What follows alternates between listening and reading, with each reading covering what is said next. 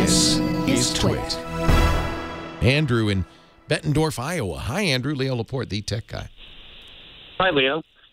I was calling because of the recent ruling on net neutrality for the FCC. Yeah. And apparently, from what I understand, the ruling said that internet providers are now allowed to block or slow down websites. They just have to report that they're doing that. I think there was a little bit of a gloom and doom reporting on this. I'm not as gloomy about it. In my opinion, what the appeals court told the FCC already knew. You do not have jurisdiction. In fact, in the decision, the judge who wrote the decision said, we understand it is very important for the success and the continued innovation of the internet that this kind of thing not happen. But we have to say, from a purely legal point of view, the FCC has not established jurisdiction. You know, the FCC has jurisdiction over phone companies, has jurisdiction over radio stations. It doesn't have jurisdiction, for instance, over podcasts. So if the FCC decided to sue a podcast for using the 7 bad words, the court would say, you're right, they shouldn't use the 7 bad words, but you can't stop them because you don't have jurisdiction. That's, in effect, what happened. The FCC has jurisdiction over something called common carriers. A phone company is a common carrier. They have, for some reason, decided not to declare broadband providers common carriers.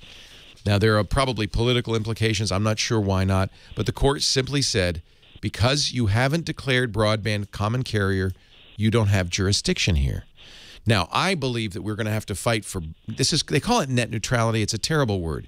What I really think the way to say is we're against discrimination on the internet. We don't want to have to pay extra to get Verizon to bring you the bits, or AT&T or Comcast.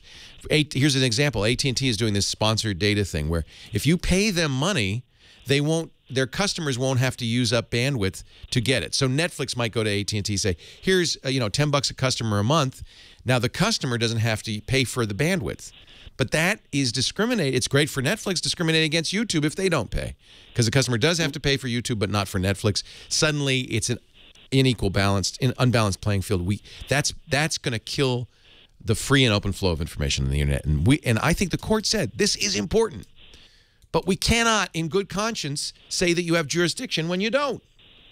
So I wouldn't I don't think this is the end of the world.